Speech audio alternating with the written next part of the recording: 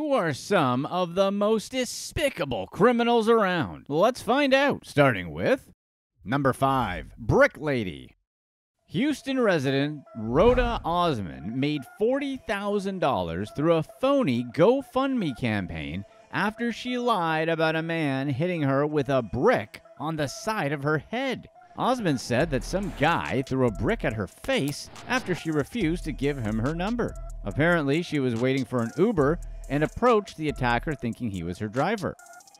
Osman also accused the suspect of being involved in human trafficking. Yeah, none of this really makes sense.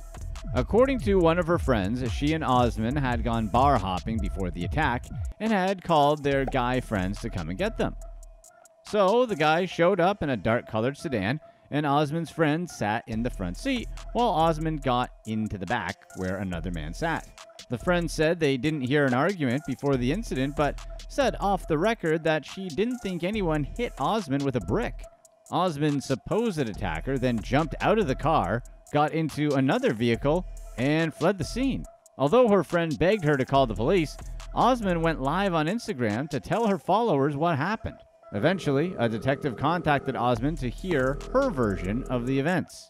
Osman said she and her friend went to a few different clubs, and she called an Uber at the end of the night. But Osman mistook the sedan for the Uber and got inside. Then she said the man hit her face with the brick. Osman also told the police that she did her own research and identified her attacker as a man called Olin Douglas. But she later changed her story while talking to the detective on the phone and said the attack happened at a bar. When the detective asked more questions, she got frustrated and hung up. The police found security footage from nearby surveillance cameras and confirmed that Olin Douglas was at the scene around the time of the incident. The video also caught Osman, Douglas, and her friend entering a club. 20 minutes later, the three walked to a white Maserati that was parked nearby. A fourth man joined them, and they all entered the vehicle. Osman and Douglas started arguing. He swung his hand while holding a plastic bottle and hit Osman's face. While the footage captured Osman getting hit in the face, it didn't support her version of events. A day after the incident, a GoFundMe campaign that listed Osman as the beneficiary went live. The description talked about how a man in Houston hit her with a brick because she wouldn't give him her number. After raising $42,000, donors reported the page was fraudulent, and the platform took it down. The case went viral, and Osman posted a video on TikTok asking users to help her hold Houston police accountable. She explained in the video that she sent the police department more than 20 emails and did their job for them since she sent them a video of Douglas confessing to the attack. Osman said she felt unsafe in Houston and needed to find somewhere else to live. She was charged with theft by deception, and the district attorney sent her a bill at $50,000. Osman was already out on bail for previous charges. She agreed to surrender to police in January 2024, but never showed up. Doing things like this, lying about a crime, can have some pretty serious consequences for people such as Olin Douglas, the guy she accused. Not only is she a terrible person for setting Douglas up, but then making a fraudulent GoFundMe to just get more money is very damaging and just makes it harder to believe victims. Number 4. Using kids. Ohio mother Pamela Reed pretended her daughter had cancer to trick people into donating thousands of dollars for her child's recovery. For years, Reed convinced friends and family that her 7-year-old daughter was suffering from multiple rare conditions, such as acute myeloid leukemia and seizures. She shared photos of her blind and sickly child on the internet and even shaved the child's hair so the lies would be more believable. Members of the community wanted to help the family and put together multiple fundraisers as well as send Reed money to help her cope with the alleged expensive medical bills. But she couldn't keep up her lies forever. In January 2024, an elementary school nurse realized that the little girl could see perfectly, despite Reed saying her daughter had no vision in her right eye. By then, the 7-year-old had already missed over 280 school hours in the 2023-2024 school year. The concerned medical professional contacted the child's healthcare provider, who confirmed that the little girl had never had cancer cancer or leukemia. Reed submitted stacks of paperwork related to her daughter's illness, but a doctor confirmed that every single form was fake. Eventually, the shamed mother admitted she falsified documents. She also repackaged prescriptions to give the appearance that they were cancer treatment medication and fed her daughter seizure medicine that she didn't need to take. The scheme began when the child was only 20 months old, when Reed claimed the little girl suffered from severe aplastic anemia, a disease where the bone marrow doesn't make enough blood cells for the body. Over the years, people threw many fundraisers for the family, which brought in thousands of dollars that Reed allegedly kept for herself. One organization donated roughly $8,000 to help with cancer treatments. The school reported Reed to the authorities, and she was arrested. Days before her arrest, she made a Facebook post claiming her child's health was deteriorating. She said they were in the middle of their biggest fight, and as a parent, nothing could have prepared her to handle such a heart-shattering situation. Reed said that her daughter was about to start 10 weeks of intense cancer treatment. It's hard to know if Reed's husband was involved in the plot. However, the couple's 2 children were removed from the home. Reed was charged with theft by deception, and her bond was set at $50,000.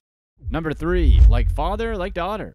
A father and daughter stole roughly $75,000 from the UK supermarket chain they both worked at without either of them realizing what the other was doing. Christopher Partner worked as a McColls convenience store manager, where he secretly stole $58,000. Then his daughter, Charlotte, was an assistant manager at another branch of McColls, where she pocketed $16,000. Although the family members lived in the same house, Christopher had no idea what his daughter was doing until her employer discovered she was stealing from the company. And Charlotte's theft was what prompted an investigation into store operations, which was what uncovered her father's scam. They both ran the post office section in their respective stores. Charlotte ordered fewer stamps than she reported they were being delivered and kept the extra money for herself by a bank transfer or directly taking it out of the cash register. Christopher did the same thing, and on at least 54 occasions, he tried to pay back credit card bills as important stamp paperwork went missing. Charlotte's boss grew suspicious of her when her weekly balance sheet seemed off. And in fact, there was over $3,800 worth of stamps unaccounted for in the paperwork. When her employer confronted Charlotte about the discrepancy, she said someone must have taken the stamps to the new Milton store, another nearby McColl's location. She also said it was a mistake and was willing to pay back the funds using her own money. Her manager went to the new Milton store to see if the stamps were there, but couldn't find them. Charlotte handed in her resignation letter the next day and said the money was paid back. She later reported herself to the police. During her interview, she confessed to committing fraud over 6 months, starting in September of 2020. Charlotte claimed she was giving the money to a partner who was in debt in the worst way, hint, and never touched the cash herself. McColls investigated its other staff members and uncovered Christopher's scam. During Christopher's time as a manager, paperwork just mysteriously went missing. The court found no evidence that the father and daughter worked together and treated their actions as separate cases. Charlotte's defense painted her as a vulnerable person who was being taken advantage of by her partner. Her father's defense told the court that he was in a lot of credit card debt and tapped into the company's funds to get his finances under control. The judge sentenced Charlotte to 9 months in prison, along with 180 hours of volunteer work and 15 days in rehab. The same judge handed Christopher a 15-month prison sentence. You gotta wonder what they were like when they were both arrested for the same thing. Number 2. Be right back.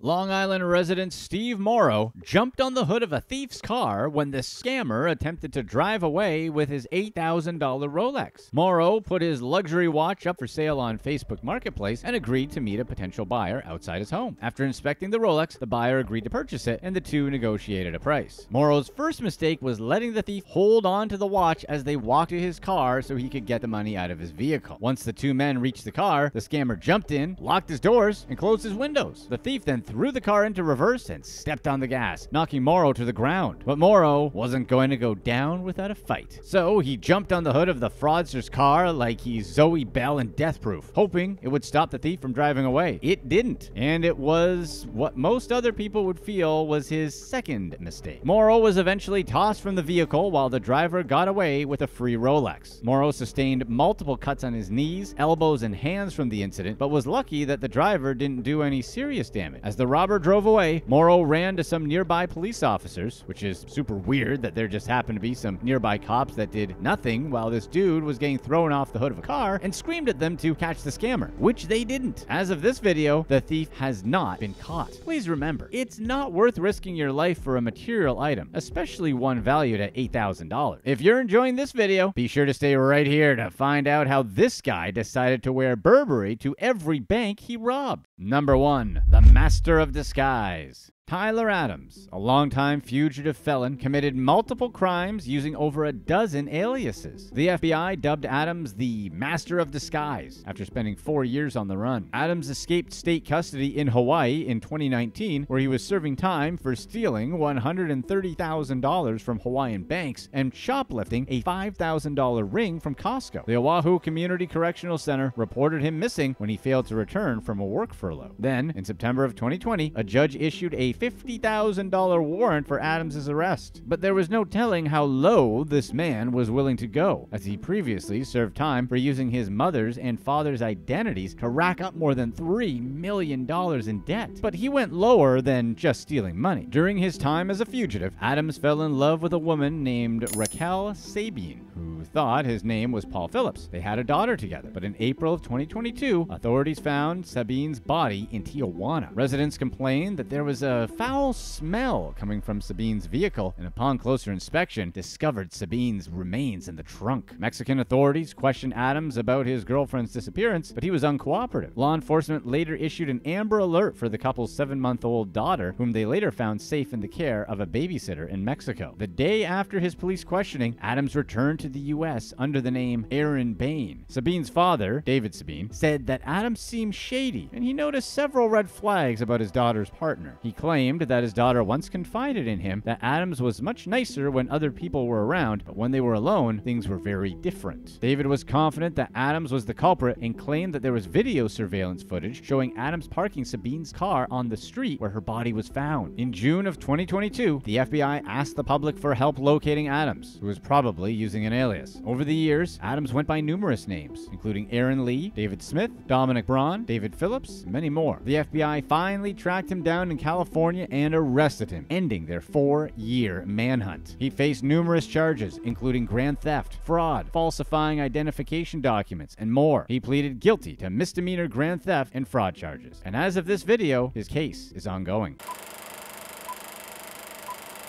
What are some of the most daring robberies people actually try? Let's get right to it with number 5. Criminal fashion. A Manhattan bank robber became notorious when he carried out his heists dressed in the designer brand Burberry, earning himself the nickname Burberry Bandit. Cornell Neely wore his designer clothing during at least 2 of his 14 believed heists that he conducted in April 2012. He stole over $8,500 while looking good. Neely put the money he made from the heist towards more expensive clothes, buying more Burberry shirts and a pair of sneakers costing $400. The cash was to help support Neely's shopping addiction. Neely would enter a bank and hand a note to the teller that demanded cash in bills of $50 and $100. It was likely sprayed with cologne, since Neely has an image to maintain. Neely became nervous after entering a Bank of America in Midtown Manhattan on at least one occasion and left empty-handed. Later that day, he held up a Chase branch near Columbia University and left with $500. Neely dressed casually for a crime wave he committed on April 11, 2012, where he stole $2,320 from a Midtown sovereign bank. It took him a month before he struck again, this time at an HSBC where he swiped $724. He took $400 from an Atlantic branch 6 days later. Neely's stealing sprees across Manhattan made him notorious in the area. After months of not being caught, police finally arrested him and charged him with 14 bank heists. In 2014, Neely received a 5 to 10-year prison sentence and was released in December 2019. However, it appeared that he hadn't learned his lesson. Between late June 2019 and July 10, 2019, he robbed or attempted to rob 9 more Manhattan banks. On July 3, 2019, he tried to hold up a bank on Park Avenue, but he left empty-handed shortly after handing the teller a note. Later that day, he went to a bank on 9th Avenue where he left with $1,000. There was no stopping the Burberry bandit, except maybe a sale at Nordstrom's. Neely went on another spree between January 4 and February 29, 2020. During that time, he attempted to rob 3 more banks, stealing another $3,000. Federal authorities arrested Neely in January 2021, ending his fantastically dressed reign of terror. Shortly after, Neely was handed a 13-count indictment for his robbery spree. In his hearing in Manhattan federal court, Neely alleged that his actions resulted from mental illness and drug addiction. Judge Valerie Caproni acknowledged that his crimes weren't performed out of maliciousness, but were the actions of someone that needed help, but also more clothes. Judge Valerie could empathize. Neely apologized to those he scared during his heists and sent a letter to Caproni before the sentencing, arguing that more prison time wouldn't help rehabilitate him. He argued that there were fewer good people than bad ones in jail and that he learned better ways to steal from those around him when he was in prison. The argument didn't fly, however, and Neely pleaded guilty and received a 26-month prison sentence and 5 years of supervised release. The biggest punishment for him was probably the crappy prison outfits. Number 4. Inside Man. 2 security firm employees helped stage an elaborate robbery close to London's Heathrow Airport where they stole millions of pounds from one of the company's cash and transit vans. Mohammed Sadiq and Ranjiv Singh worked for Loomis when they executed the hijacking. Sadiq drove the van and Singh accompanied him as a security guard. They were transporting $8.42 million on behalf of Credit Suisse when they stopped to go to the restroom. Later, they claimed that Singh was still in the bathroom when the van drove away. Sadiq turned up hours later in a ditch with his hands tied behind his back and his feet tied together, claiming that all the money was gone. However, investigators were immediately suspicious of their story. In their opinion, Singh's behavior was far too casual for a man who was just hijacked and left in a ditch. We would have just accepted it. Oh, he's calm. Maybe he really likes being in ditches. That's probably why law enforcement stopped calling us for consults on tough cases. Well, looks like everyone at this mansion has an airtight alibi. The guy must have just tripped 47 times on a knife when the power went out. What a strange accident. Having spent 20 minutes in the bathroom, why is this called out as a long time? He went outside for a cigarette before letting co-workers in another van at the restaurant know that his truck was gone. The delay in reporting the event meant that the security firm's control center couldn't immobilize the vehicle to stop the raid. By the time they knew that the van had disappeared, someone had moved 28 bags of cash from one security van to a second vehicle parked on a quiet, secluded street. When Sadiq first spoke to the police, he told them that an unknown man had contacted him at his home. In the typical fashion of strangers suddenly appearing at your house to coerce you into committing crimes, the man threatened to set Sadiq's house on fire if he didn't participate in a plan to steal from one of Loomis's trucks. The officer was probably rolling his eyes during the story like, oh God, this again, another burning down your house threat. But investigators uncovered several pieces of evidence that showed what the pair were actually doing that day. Security camera footage caught Singh's cigarette break, where he waited at least 15 minutes before letting anyone know that the van was missing. According to Sadiq's cell phone data, he was also in contact with his co-conspirators the day of the robbery and was directly involved in it. Further, Singh said he didn't have a phone on him that day, despite having one in his jacket pocket that he used to speak to Sadiq while in the restroom. He threw away the phone's SIM card when he arrived at the police station, which authorities then discovered and used to identify other gang members. After a 2-week trial, the court convicted Singh and Sadiq of conspiracy to steal. Their ringleader was a man named Rafat Hussain, who ran the operation and helped launder the money. His wife also participated in the fake heist. Both admitted to their involvement in the operation, which included money laundering, conspiracy to money launder, and conspiracy to commit burglary. Another member, Gary Karad, admitted to conspiracy to commit burglary in relation to the heist. The robbery was one of the biggest fake heists in the UK, and the money was never recovered. Number 3. Menos por favor?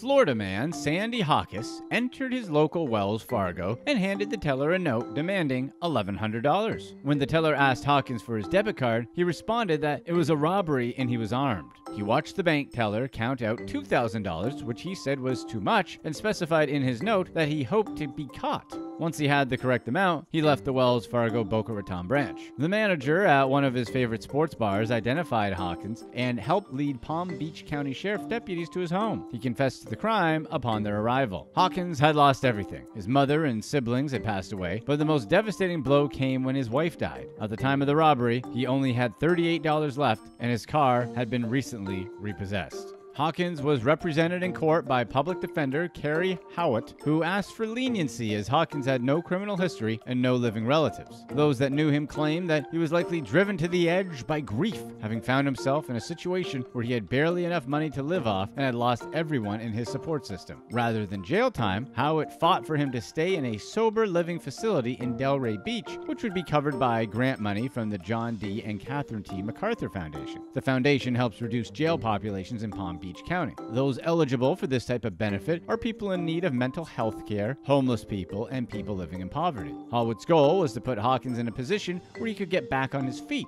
She also hoped to set him up with a grief counselor. Circuit Judge Jeffrey Gillen agreed to release him to the facility. A condition of the release was that he would be put on a monitor. Hopefully, Hawkins is doing a little better.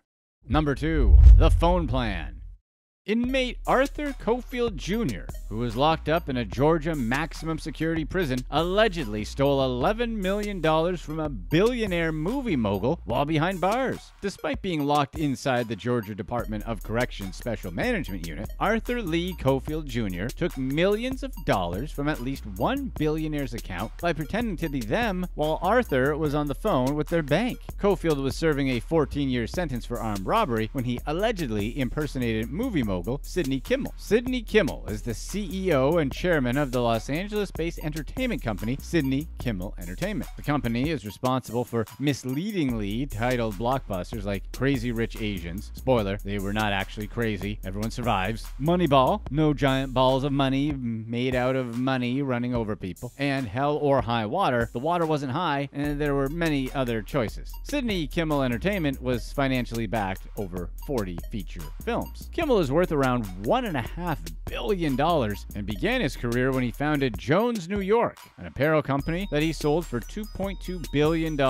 In recent years, Kimmel's focused both on filmmaking and his philanthropic endeavors. The Johns Hopkins University Cancer Center was named after him, as well as the medical school at Philadelphia's Thomas Jefferson University. Cofield spoke to customer service representatives at Charles Schwab, where he impersonated Kimmel. He arranged $11 million to buy 6,106 American Eagle 1-ounce gold coins from a company in Idaho. From there, Cofield allegedly used some coins to buy a $4.4 million house and had a private plane transport the rest to Atlanta. Investigators were unsure as to why Cofield targeted Kimmel, although it seemed that there were other billionaires that interested Cofield as well. Authorities believe Cofield is responsible for other thefts, including potentially accessing an account belonging to McColl Wertheim, who was married to Florida billionaire Herbert Wertheim. Allegedly, he turned $2.25 million into gold coins as he did with Kimmel's money. Cofield maintained his presence in the outside world using contraband cell phones. Guards found him with cell phones at least 12 times while serving at 5 different prisons. You can't get the cell phones away from the kids these days, am I right? On one occasion, officers conducting a shakedown found a cell phone concealed on Cofield's body. He had cell phone junk, if you will. Authorities believe Cofield was paying off correctional officers to turn a blind eye to his possession and usage of the banned cell phones, but couldn't prove it. However, it was clear that someone was helping him get the phones. The Georgia Department of Corrections often deals with prisoners obtaining cell phones. Inmates use creative methods to get phones, including using drones to drop them into the yard. Cell phones have many purposes for inmates, ranging from communicating with family and loved ones to being used to maintaining a connection to the outside world. For Cofield, his cell phone was his lifeline to carrying out his crimes from inside his cell. In the fiscal year of 2022, over 5,600 cell phones were confiscated from inmates. Cofield gained access to Kimmel's Charles Schwab account when he called the bank pretending to be the billionaire. He used the app Text Now, which made it appear that he was calling from a Los Angeles number rather than a Georgia one. Cofield opened a new checking account in Kimmel's name. When the representative asked him for a utility bill and form of ID, Cofield sent over a photo photo of Kimmel's driver's license and a copy of his water bill. How he got access to that information,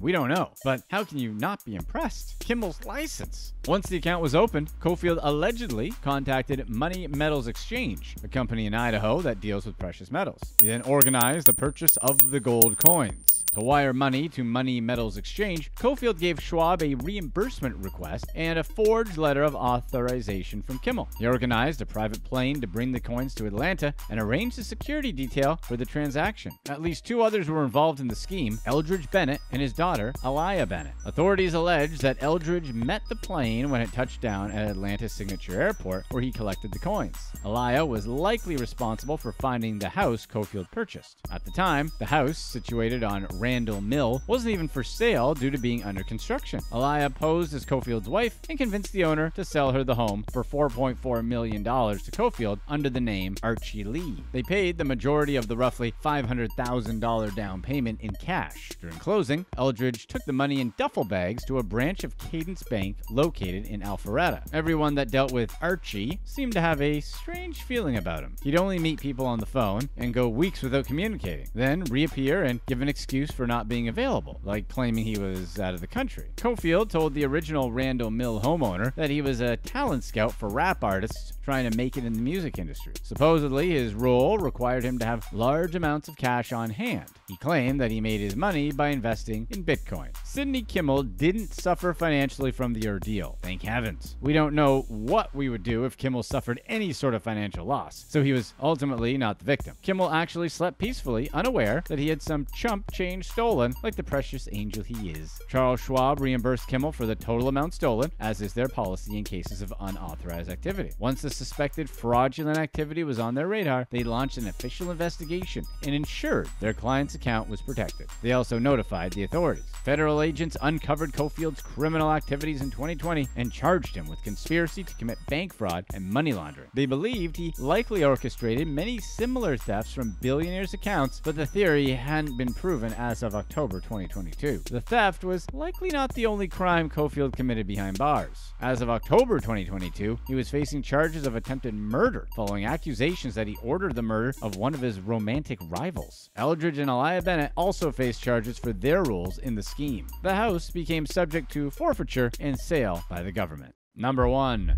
Facebook Confessions.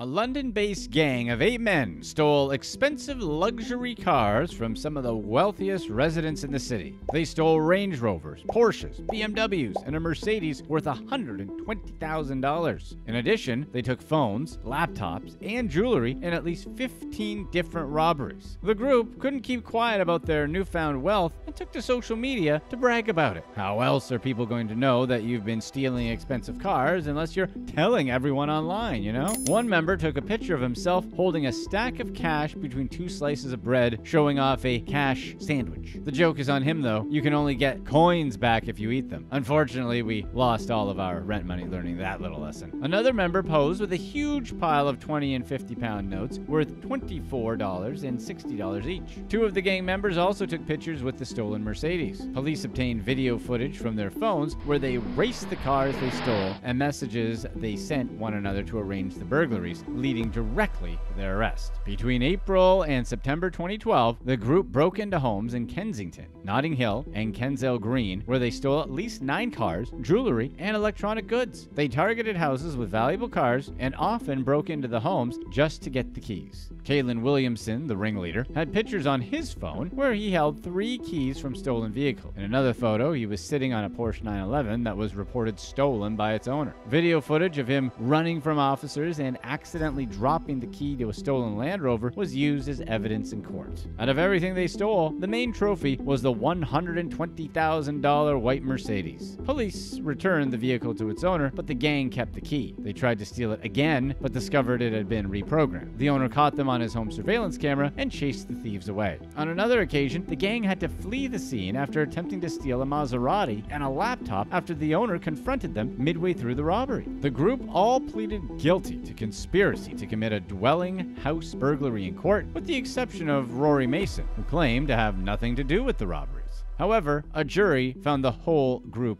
guilty. Their prison sentences ranged from almost 5 years to 3 years and 10 months. Williams' sentence was 4 years and 8 months after being the brains behind most of the operation. Click to watch one of these next videos. Let us know in the comments section what you'd rather have: free Arby's for life or free Wendy's for life.